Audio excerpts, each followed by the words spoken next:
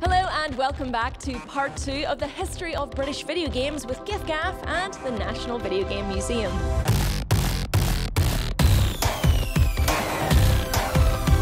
By the year 2000, gaming was getting bigger. 3D games were hugely popular and everybody was getting in on it. One of the things that's become really interesting with the sort of mainstream availability of fast internet connections was the possibility of creating not just online games that you can play against a small number of people, but massively multiplayer online games. So things like RuneScape were hugely popular. Gaming doesn't have to be a solitary experience, and with RuneScape, it truly wasn't. The first big British MMO game arrived in 2001 and changed the face of online games forever. And it's still being enjoyed by hardcore fans to this day. There was quite a significant amount of people who were using the internet to feed their gaming habits. The concept that gaming had to be done locally was thrown out of the window. For a lot of people, RuneScape was a glorified chat channel. They were still chatting to their friends. They just happened to be fighting goblins or defeating dragons and rescuing princesses. There was definitely a shift away from that kind of arcade game, which was shorter. You play for you keep on playing it, but you play for just a few minutes at a time, and you gradually get better. To these really deep, immersive worlds, I suppose. You cannot talk about the history of British video games without mentioning Peter Molyneux. Repeatedly. I think Peter Molyneux's games are kind of classic. I'll just have one more go. I'll just stay on for another half an hour, and then you realise the sun's gone down and come back up again, and you've missed an entire day of school or work. The mastermind behind Populous and Dungeon Keeper was back at it again in the 2000s with games like Black and White and Fable. Fable was a role-playing game that gave you the freedom to play as a hero or a villain with tough moral decisions to make. Please help! It hurts! Ow! Hey, it hurts! It brought British humour into the world of games like no other game had before it.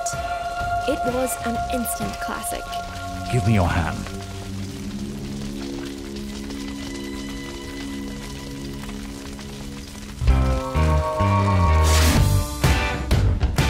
Room for more than just RPGs. Little Big Planet hardly had a story, which made it entirely different to anything else available.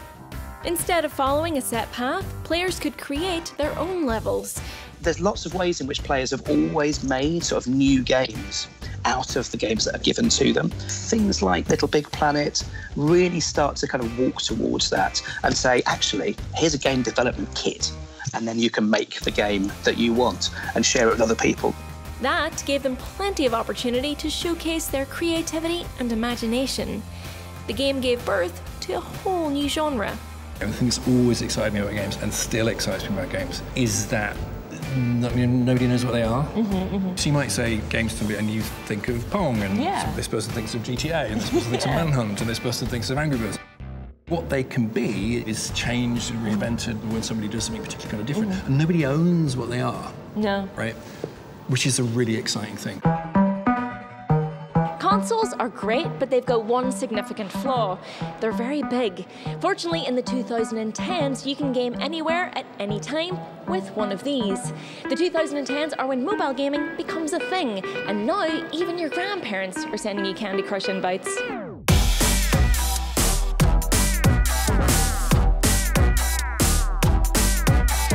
It was really the iPhone in particular, and the App Store, that sort of transformed mobile gaming. But this idea of a device that you already had with you that was also a gaming device. Everybody has a games console in their hand. Yeah. Every parent, every mentor, anybody who would guide somebody into what career they're going to be getting into, they can relate to, oh, okay, you're going to go into video games. Oh, yeah, I played They can understand. Exactly. Yeah. Candy Crush Saga is such an interesting game.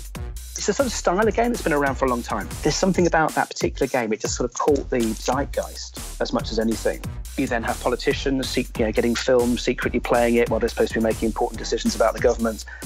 Pretty much unlimited access to mobile gaming has changed the landscape quite a bit.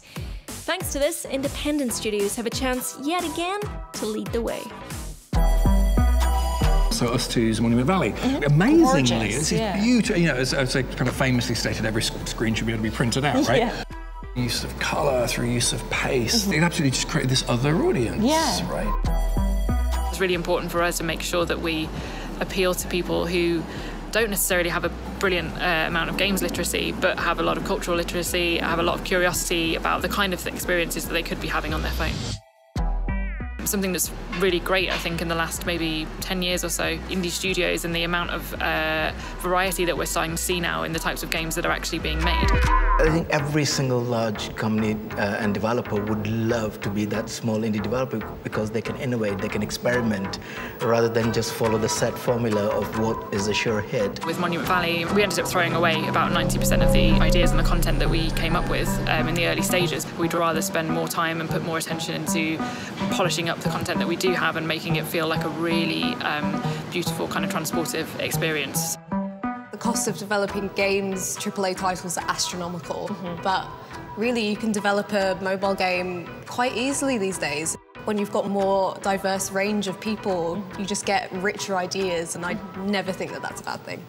Not only did mobile gaming create a world of new possibilities for smaller, independent studios, it also introduced new audiences to gaming.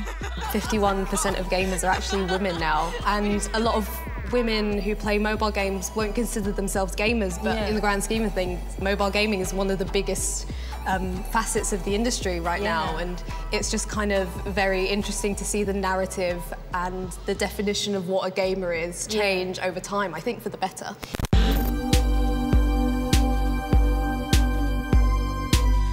New technologies and new audiences mean that gaming is always changing. There are plenty of stories yet to be told, and we cannot wait to see what happens next. The most exciting thing is going to be when a 8-year-old girl from Cannock completely blows the roof off what we thought was possible with video games, because video games as a platform where people can express themselves in the same way as we all learned to play the guitar when I was at school, or the piano, it becomes a natural place to express ideas and stories. And that's the most exciting thing, that the revolution is going to come somewhere completely unexpected.